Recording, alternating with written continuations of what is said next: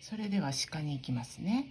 まず短い位置を書いたらまっすぐの位置です。ちょっと内側に入って立ち気味に払ってきますね。そしたら上の角度に合わせて少し短めに斜めに内側に入ってきます。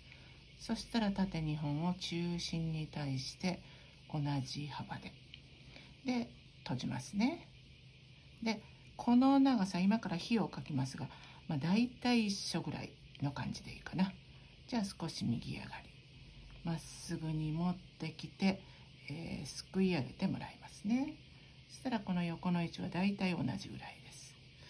縦を、左よりも下がらないように持ってきたら、横は縦よりも少し長めか一緒ぐらい上に抜いていきますね。